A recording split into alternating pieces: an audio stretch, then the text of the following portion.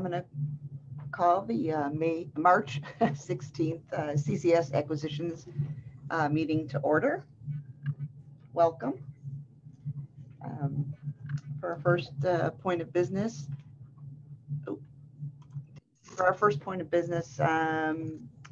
do we have any changes, additions to the minutes from the last meeting of September? Anyone? No changes. Okay. Can I get a motion to approve the minutes from the September meeting?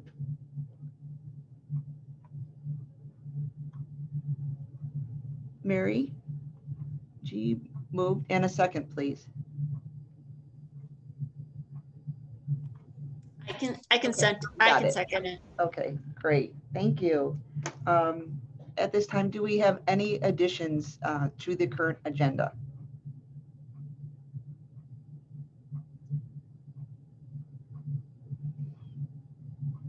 All right. Let's see. No, nobody in the chat. Okay. Well, we'll move on to the next point of business, which is the nomination and election for the officers for 22-23. We need a vice chair and a secretary. Is anybody willing to step forward and do this?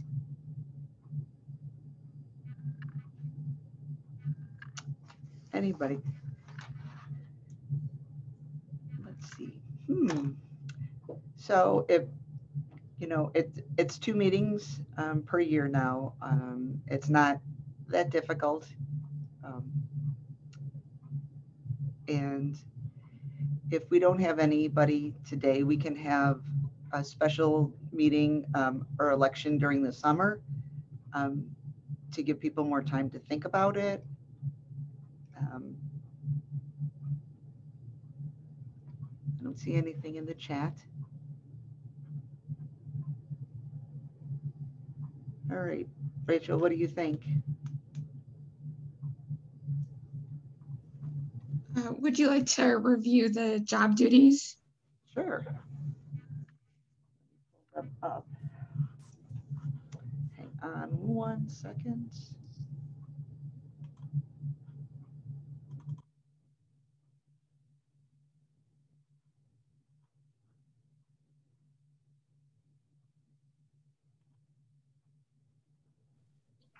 Good morning.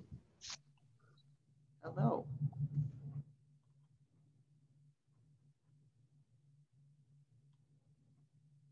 So the responsibilities for the chair-elect and the secretary that we're looking at, the chair partners with the CCS staff,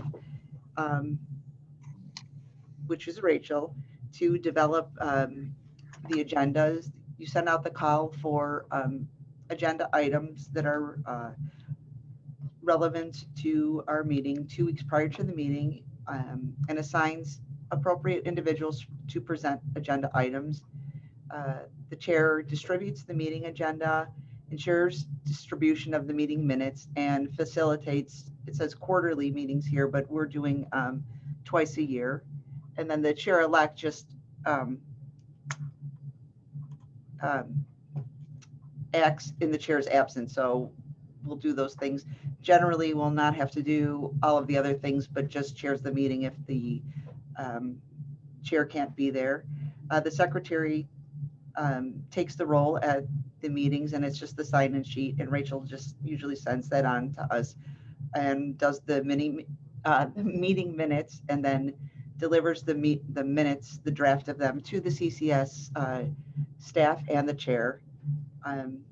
And you'll get a training from Rachel, and that's about it for the duties. It's pretty straightforward. It's not too terribly difficult, and it's rewarding to give back to your consortium. Okay, that's my pitch. And if we don't have anybody today, then Rachel and I will talk about, and Sandy, about having a summer meeting and we'll reach out to you again. So please consider it, and thank you. And anytime during the meeting, you can jump in if you're still thinking about it and let us know, and we can circle back to that. All right. Next, we'll move on to the CCS staff reports, and that is Rachel. Good morning, everyone. So my full staff report can be found in the packet that I already emailed out. Today, I would just like to highlight a few items in it. I am focusing on the creation of an acquisitions course for LEAP for the 7.1 upgrade. This will include the setup tasks of creating the fiscal year and fund records and supplier records. And at the moment, there's only an EDI workflow for bulk adding the purchase orders, or bulk adding the purchase order line items to the purchase order and paying invoices. There will be 2 live sessions in April. The setup tasks will be on the 19th at 1 p.m. and EDI workflow will be on the 26th at 1 p.m. The registration links are in the packet. They are in L2. And there's also links to new and updated documentation for you to review. Are there any questions?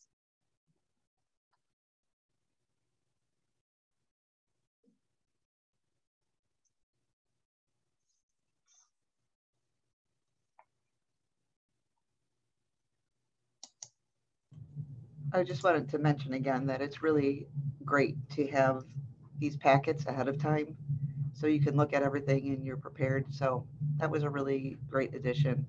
Thank you. Great. Should we move on to the next item? Sure. So we'll move on to item 6, business. So the first one, A, is review of canceled publication procedures with Rachel. Okay, one moment. I need to share my screen.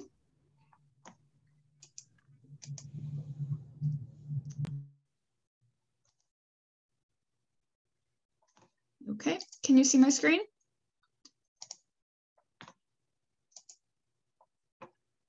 Okay, great. So last month, a number of records were discovered that were canceled publications that hadn't been announced to the ACQ listserv and did not have the correct phrase for canceled publication in the 245. I had emailed the listserv a record set with records that have holds and item records. A number of libraries still haven't canceled the holds or deleted the item records even after I followed up by emailing the libraries directly. So I will send out some information about that again directly to the libraries and the acquisition staff. It really is important to make sure these holds are canceled and that the item records are deleted promptly. I'd also like to review the procedures and discuss some suggestions for these procedures. So one thing I have changed is that we decided, as I mentioned in an email, to change the spelling of canceled because we had both the British and American spelling on the website. So we chose to obviously use the American spelling and get out of the habit of 2 L's. And so I have updated this page for that. And so the first thing in the procedures for canceled publications is to put publication canceled in the 245 field. One thing that has been suggested to me is that the catalogers would like to make sure that the display and pack setting is unchecked. Is that all right if I add that to the procedures? Yes. So one of the issues was that the catalogers had been confused about seeing these records come up. So it would definitely help if the display and pack setting was unchecked. So after doing that, if there are any holds for the title, the acquisitions group needs to be emailed to announce that the publication has been canceled. All libraries are responsible for deleting their own item records and canceling their holds. I did add a note that when an item record is the last item attached to the bibliographic record and you're canceling the purchase order line item or deleting the item, there's a dialog box that will appear asking if you would like to delete the holds. So you can just press no at that time, because it's important for each library to follow their own procedure for canceling the holds. And one other change that I made to the page was suggested by Mieko, because she said that frequently it's actually the selectors that cancel the holds and not the circulation staff. So I've just changed that to designated department in case that differs from each library. And one thing I noticed is that some libraries have been withdrawing the on-order records instead of deleting them. You do not have to go through the process of withdrawing an on-order record. You can just press delete in these cases. Are there any questions about the procedure or comments? Rachel, this is Lei. Can you hear me? Yes. Okay. Yeah. Question: if there is no holds on the bib record, can we delete it then? Yes. Okay. Thank you. You're welcome to delete the bib record. If it does get left into the system, Virginia deletes bibliographic records that don't have any items attached on a monthly basis.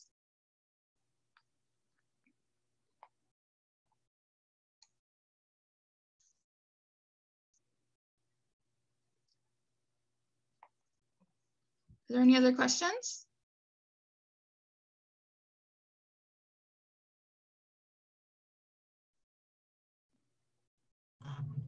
Okay, should we move on to the next item, Rachel? Sure. Okay, so it's the review of the fiscal year rollover process Okay. with Rachel. So I know what I have done this presentation before, and you've probably heard Deborah do the presentation as well. But since this is a yearly occurrence, it's easy to forget how fiscal year rollovers work. So I'd like to review the fiscal year rollover presentation. And I know there are some new staff that would benefit from hearing from it. So basically, this is really the same presentation that you've heard before, but I think it's a good review. So the rollover process transitions the acquisitions module from your current fiscal year to the new fiscal year. It automatically generates a new fiscal year structure identical to that of your current fiscal year. And then it sets your status of your fiscal year to either closed or encumbrances closed, depending on the type of rollover that you have. So there are 3 options to choose from during your fiscal year.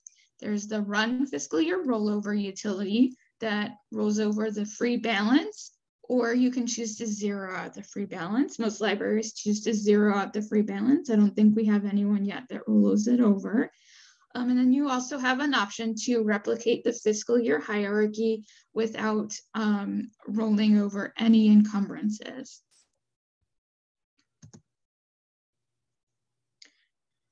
Running the fiscal year rollover utility creates a new fiscal year and fund structure that is identical to that of the previous fiscal year. If the encumbrances are rolled over, the process unlinks certain records connected to the uninvoiced purchase orders from the old funds and relinks those to the corresponding funds in the new fiscal year.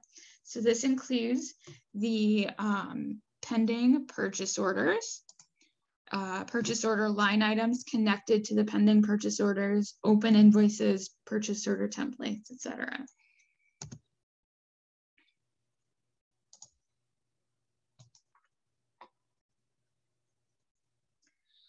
So when you do choose to roll over the encumbrances, the encumbered amounts are disencumbered in the old fiscal year and then rolled over to the new one. So this is recorded in the fund history of the fund records. And then the utility closes all funds from the current or from the previous fiscal year so that they will not be available for future orders. When running the fiscal year utility and rolling over the encumbrances, there are two options to choose from. The free balance can either be rolled over with the encumbrances or zeroed out so that all funds start with a $0 free balance. And this leaves any unexpended funds in the current fiscal year. So the library staff would then have to allocate money to each of the funds.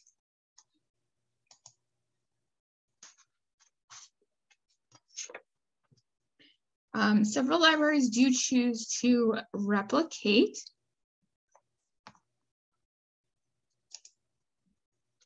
Several libraries do choose to replicate the fiscal year hierarchy.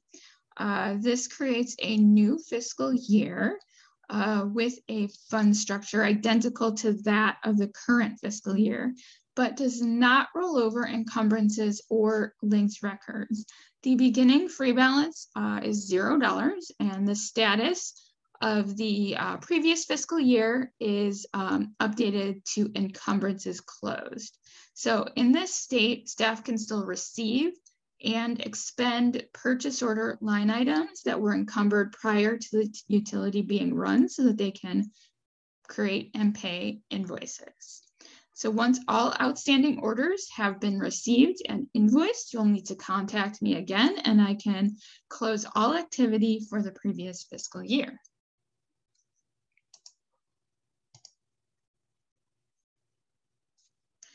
So there are a number of tasks that can help you to prepare for the rollover. You can run the outstanding orders reports. This helps identify which purchase orders will be rolled over or will remain attached to the previous fiscal year. It is important to release or delete pending purchase orders. You should also pay open invoices so that money is expended from the correct fiscal year, and apply known credits to paid invoices. You can also ask for me to run your pre-processing report as much as you would like. And this shows the current state of the fund balances to be rolled over. It is also possible to schedule a test rollover in training, but the data will not be current. Now's a great time of the year to review the instructions for correcting the uninvoiced purchase orders or unlinked purchase orders. Even when the purchase orders have been received, they need to be properly linked to an invoice before the fiscal year rollover. So if they are not linked to the invoices, the purchase orders will roll over to the next fiscal year.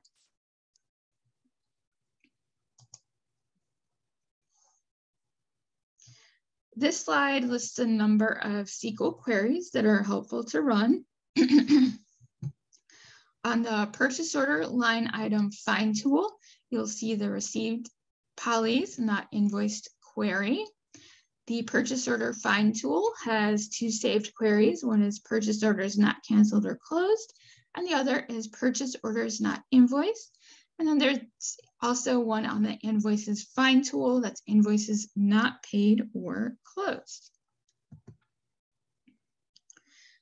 So on the day of the rollover, CCS staff will complete the rollover early in the morning before 7 a.m.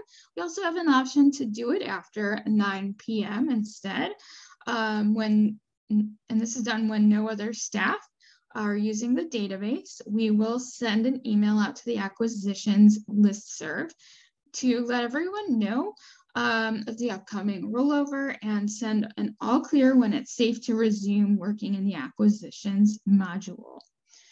CCS will rename your new fiscal year, but the library staff will need to add or delete any new funds as needed and allocate the dollar amounts to the funds. So are there any questions about the fiscal year rollover? What day is that exactly? It can be scheduled when you are ready. Okay. I have a question. Yes. If there's a fund that has an encumbrance, but it's no longer going to be needed for the next fiscal year, how do you move that encumbrance to somewhere else? When you are rollovering the free balance, it can be a bit challenging because Polaris does not allow you to actually delete that fund until another year has gone by, that nothing has been purchased with that fund. So what we recommend doing is to change the name of the fund to something like XXX / fund, and then not using that for the whole fiscal year. Then during the next fiscal year, it will allow you to delete it. Okay, thank you.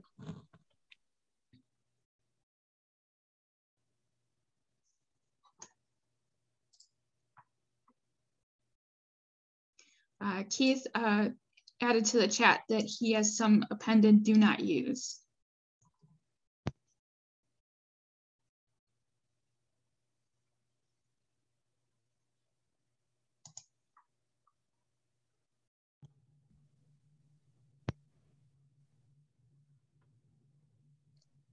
Are there any other questions?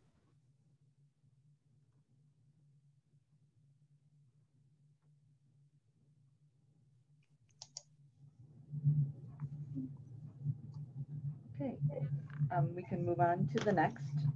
That's Leigh and Rachel. Purging or deleting purchase orders and invoices. Leigh, can you tell us more about your policy for purging purchase orders and invoices that you used before joining CCS? I don't think anyone has done that yet. Yeah, at Palatine, what we used to do is like the old fiscal year purchase orders or invoices, we actually deleted off of our system. So since moving over to CCS, I asked what the procedure was as far as removing the 2019, 2020 invoices that's still in the system. So I know while I've been working here, I don't think anyone has done that, but I have done some research into it and tested it out in training. So Polaris will allow us to purge all fiscal year and invoices, all purchase orders and invoices before a specified date and not by the specific fiscal year. So if we set it for one specific date, it would cover multiple fiscal years. But this does not delete the fund and fiscal year records. And they also cannot be deleted manually from the system. So this does allow for the records to be maintained in Polaris. And so if anyone is interested in doing this at the time of your rollover, it is possible. I guess my other question is for the other library that's in CCS, what would be your reason for even keeping the old purchase orders and invoices in the staff client?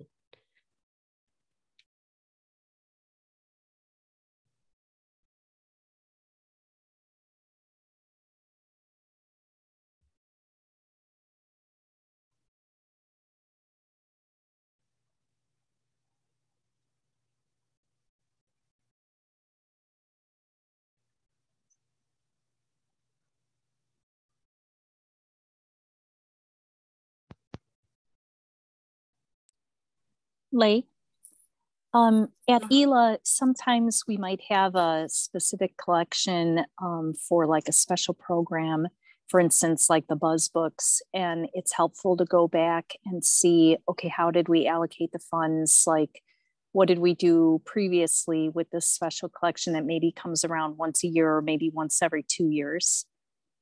That's one way I know I look back at old POs and kind of gauge what funds they came out of. So do you, Brenda, keep like just the previous year information, or like, I guess, like how far back is all the POs and invoices in the that each library keeps? Like, has anything ever been deleted? That's a good question. I know I can go back and see like invoices and POs from like 2019. I guess I assume at some point they do get deleted out of the system, but I'm not sure where the cutoff is. Okay. Thank you. In answer to Jamie King's question, I can give you a reason. The reason I'm asking about the purging of invoices or even the POs is because when I do a particular, like the way I receive at Palatine, it pulls up, like for example, Harry Potter. When we purchase a new Harry Potter book, and when I search for my PO, it pulls up everybody's purchase order back to whatever how many years it's been. But it's like 400 and something POs are out there. So that was my reason of asking about purging and deleting purchase orders. I think, Maybe, if I could add, it's a naming convention that we use the date, and then, you know, like for your example, Harry Potter, if it was something for like youth fiction, new, the purchase order would be the date, like 3/16/22, and then YFICN for youth fiction new, and then we can just sort it by the name, like with the date. I do that, like as far as like searching just for our record, but like I said, I was just curious as to why we would have all those purchase orders out there. That's all. Thank you. yeah, I think one of the biggest reasons is, you know, a point of reference, or having it as a record to look back on if we needed it for any reason, versus printing them and keeping paper copies. It's just a way to reference. Well, if I ever needed to like reference back to an invoice, my business office actually keeps a hard copy because for auditing purposes. Right. For us, there's copy kept, but a lot of things the physical copies get sent to Iron Mountain. So it's not for record keeping. So it's not easy for us to access those paper copies. And we keep some paper records in technical services, but that's also a space issue. So that would be one reason we'd hang on to them. So there is a comment from Helga. She says that as a standalone library with Symphony, they deleted them, but hadn't thought of deleting them in the last couple of years.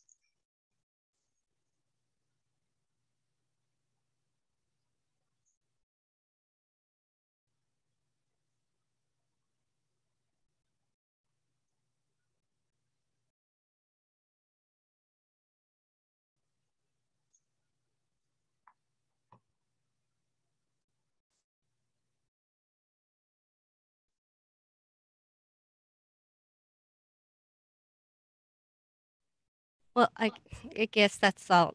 What I really wanted to find out was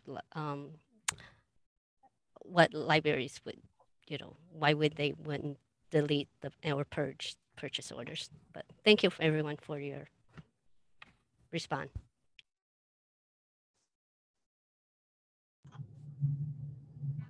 Anybody, anything else on this? Thank you, Leigh, for the question. So we'll move on to the next point, which is the capitalization of PDRs on order standards. So, Rachel? One moment, I need to share my screen. Great, we received a request to review the capitalization requirements for PDRs because there have been a number of on-order records that are not capitalized. So there is a statement on this in the Catalogers Wiki. So the Catalogers Wiki can be accessed from the homepage of the CCS website.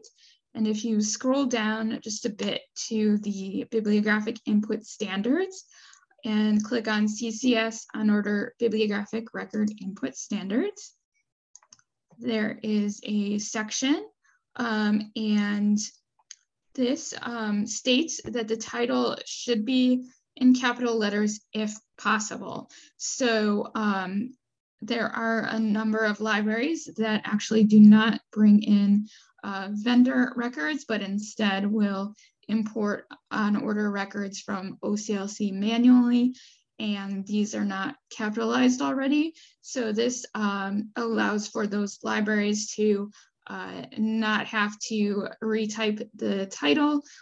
So it really is only recommended if you can ask the vendor to automatically do that for you. We don't want to require anyone to do extra work. So when you do see those on order records that are not in capital letters, that is completely fine. Are there any questions?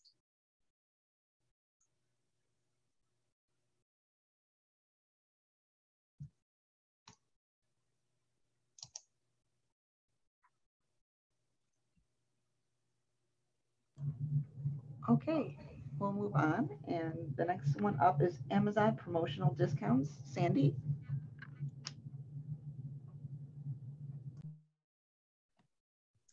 Hi. One thing our department was curious about how other libraries are handling, for instance, when we purchase things from Amazon, we are on Amazon Business now, and we are getting more promotional credits more frequently. And so we're just wondering how other libraries are handling that.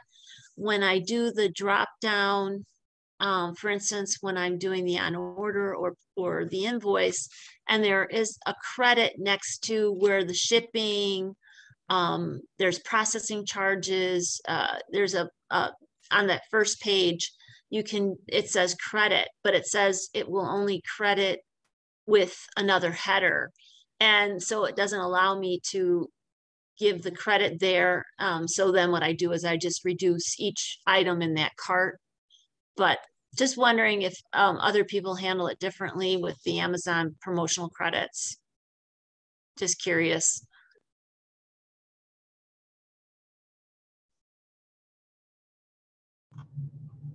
For us, our structure is we submit the orders to our business office, and they do all of the Amazon orders. Oh, okay. Okay. Thanks, Victoria.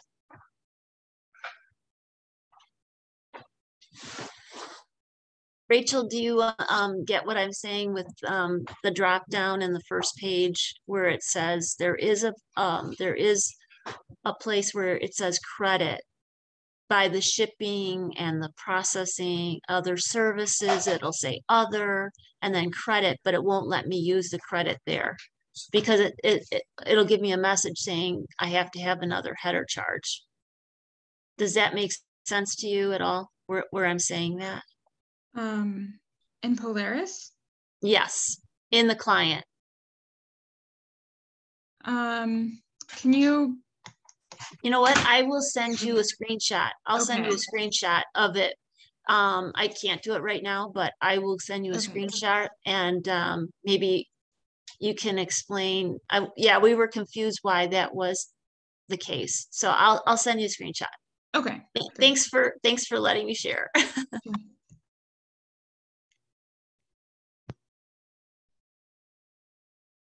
Yeah, I didn't understand at first that you were saying that it was in the staff client versus on Amazon's site. So now, yeah. Apologize. Oh, Yeah. no. Okay. Yeah. It didn't- was in Polaris where, yeah. So when I'm entering, doing the on order record, Got it. so Thank you.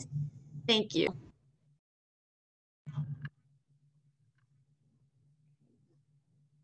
Anyone have any additional input on that? Okay. Next is credit invoice. Lay, you're up again.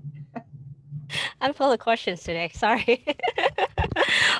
The reason I'm asking about the credit invoice is, like, for example, we get, like, after I input the Ingram invoices, and then we discover there's a damage book, and then Ingram gives us a credit for that amount. Well, I guess I could cancel that, but it kind of go back to Sandy's. Okay, forget my first Ingram, but it goes back to what Sandy was saying about credit, like Amazon order and then a promotional. I pay the invoice and then I get a credit because it was a lower price for like a video game. Like they originally charged us $60 and then they're like, oh, because you pre-ordered it, it's actually $50, so that's a $10 credit. So I know Rachel showed me a way to do it where I unpay the invoice and then put the credit in, but that kind of changed the status date of that paid invoice of the it changes the date, and I guess I actually like the fact that I want the original pay date, but once I unpay it and put the credit in, it changes the date. Does anyone else have a different way to do it so that I can put the credit in without changing?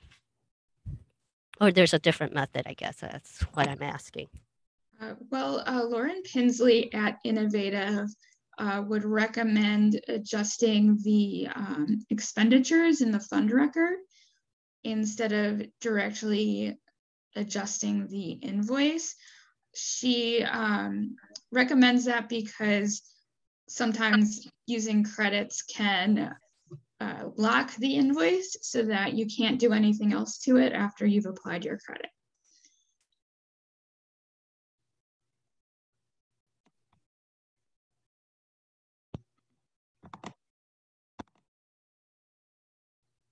Sandy? What we do is we leave the regular original price on the old invoice, and I just do a credit memo through like miscellaneous. But on the miscellaneous, when I do the miscellaneous, I'm able to credit the right fund, and then I can put a note in that miscellaneous credit memo what the credit was for and the date and everything, so that if I ever need to go back, I can look that up. Just do it under miscellaneous is how we do it, how we handle it. That way I don't have to unpay it. And like you said, have a different date. I don't want to change my date either. So I hope that you understand what I'm saying. Anyway. I do. Thank you. Okay, yeah, thanks. I do.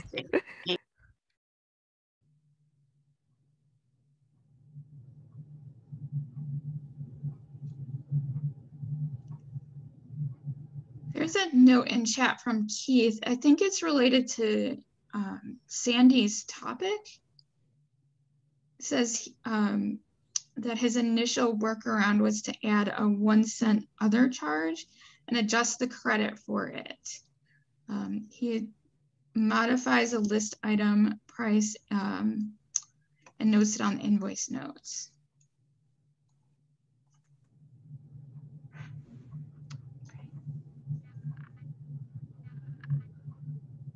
All right. Any other comments, questions on this topic?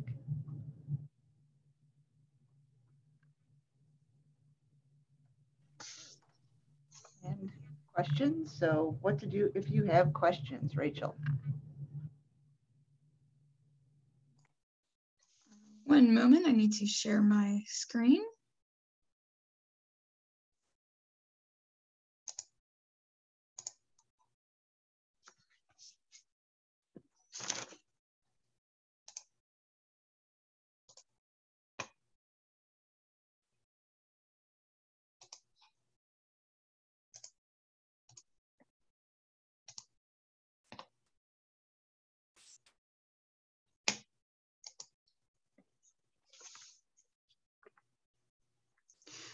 So I know most of you have a strong understanding of CCS services and resources.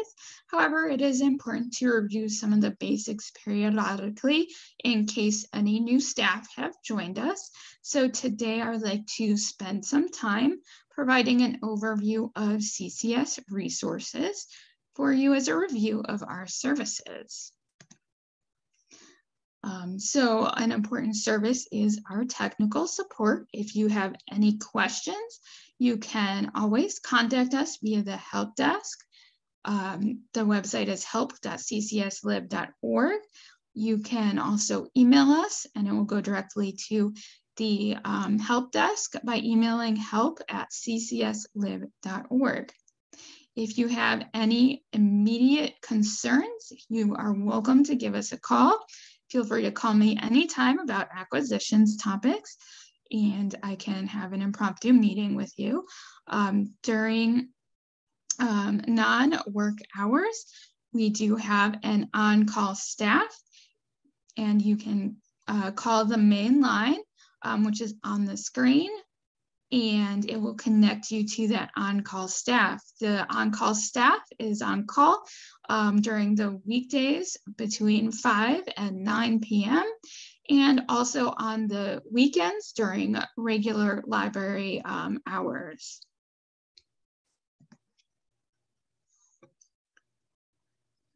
A CCS newsletter is sent out every Friday. This newsletter includes announcements and links to new documentation and training opportunities.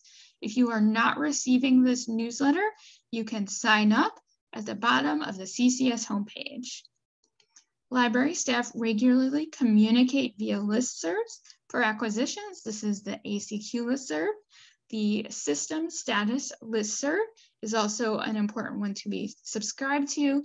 This system status listserv will include announcements when the system might be down or when a library has to close due to unforeseen circumstances.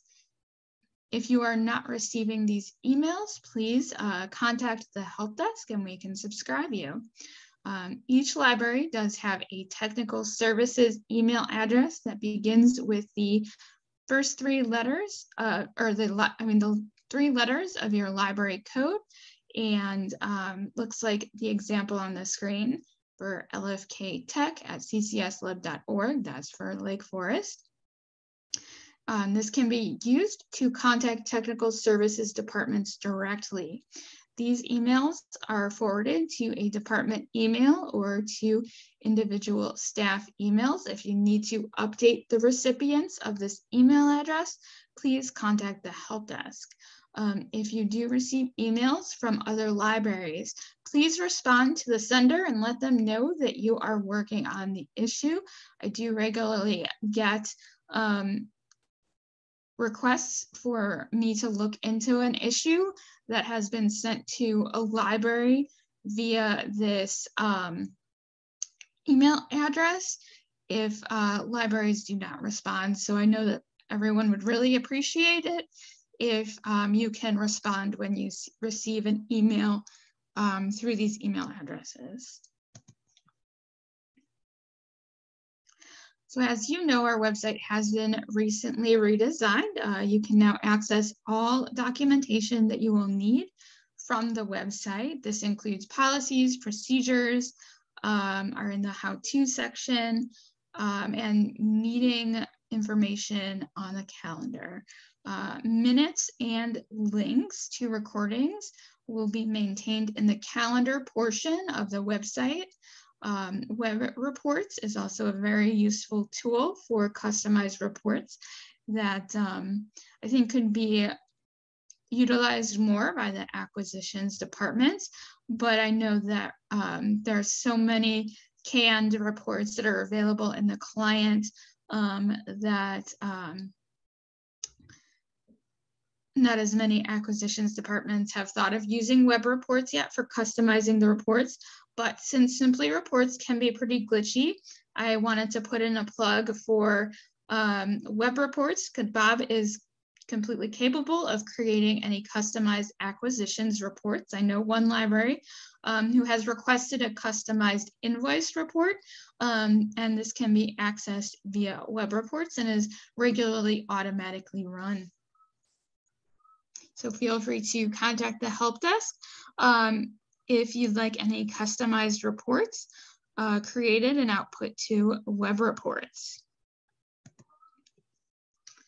One of CCS's greatest services is the ample amount of training opportunities that we provide.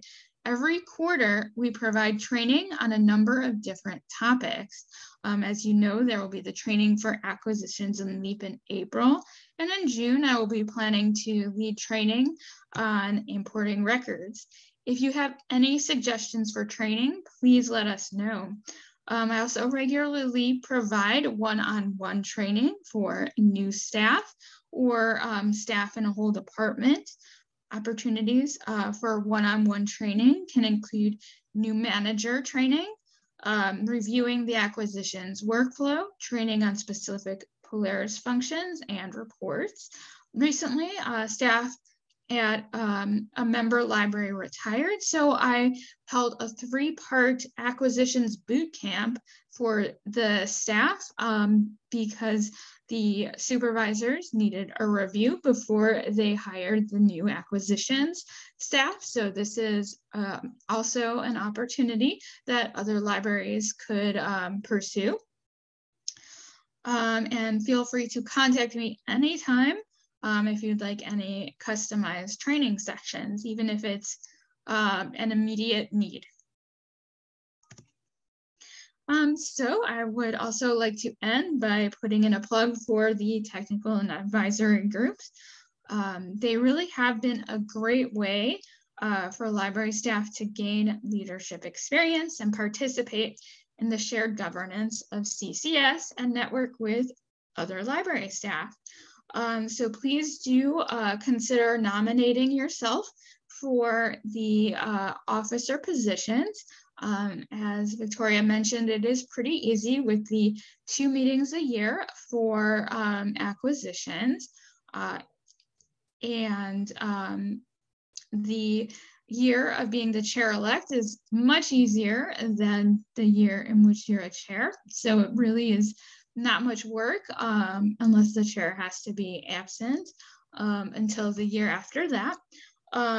So I just wanted to put in another plug to remind you to consider nominating yourself. As you've seen today, if you're new to the group, the acquisitions group regularly discusses policies and procedures, and I can also demonstrate any processes by request to add training into these meetings. And so they really are great opportunities for everyone to get together and solve problems and network. Are there any other questions? Rachel, in regard to that web report, if I needed, you said to send it to the CCS help desk, like Yes. a specific web report that I want? Okay. Yes. Since Simply Reports is really glitchy and produces wrong amounts, anything that you would normally want to produce in Simply Reports that might produce those errors can definitely be created in web reports, and anything else that even Simply Reports would normally not be capable of can be customized and added to web reports to be automatically run as much as you like. Okay, thank you.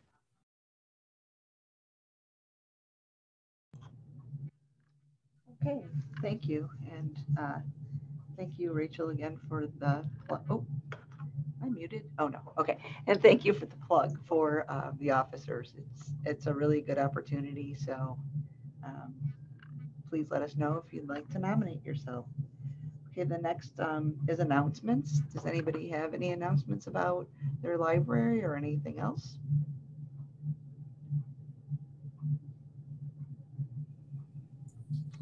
Hi, I just wanted to introduce myself. I'm Nora Masney. I'm the new head of tech at Prospect Heights.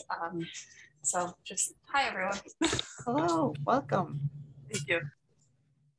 Hello there. I'm also new. I'm at Evanston Public Library. I just started this week in acquisitions. Wonderful, thank you.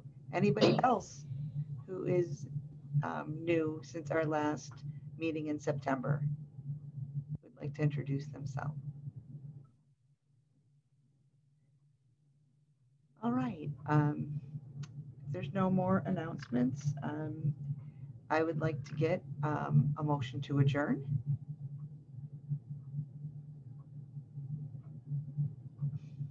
I motion. Thank you, Leigh. And a second, please. I second. Thank you. All right, guys, thank you very much. And we'll see you next in September. No, yes. All right, thank you. Thank you. Thank you for the meeting. Have a nice one.